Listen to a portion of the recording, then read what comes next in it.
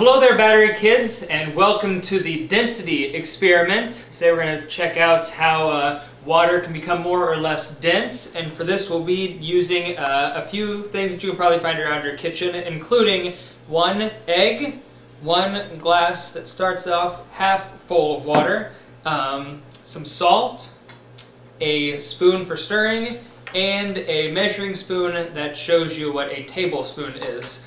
So first things first, we're going to see what happens when we take this egg and drop it into this cup that is half full of water.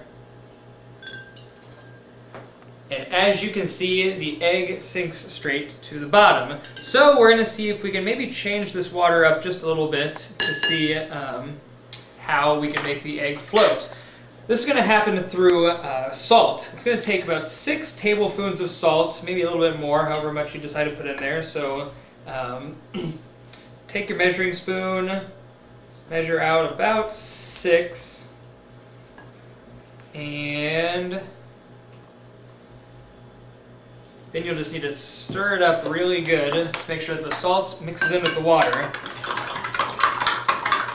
Now what we're doing now is we're actually using the salt to make the water more dense. So, now that you have some really cloudy salt water there, I'm going to take it over here to the sink and fill it up the rest of the way with water.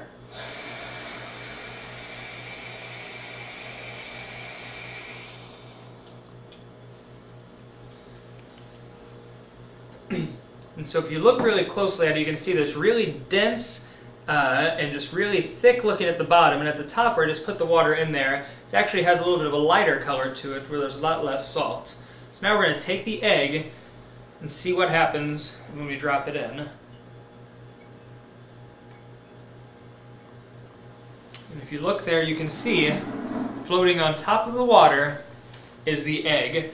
Like I mentioned, this happens because now with all the salts there inside the water, it creates a much more dense environment here for the egg to sit on top of. So, I hope that you learned something and enjoyed the density experiment. Look forward to seeing you here next time on Battery Kids.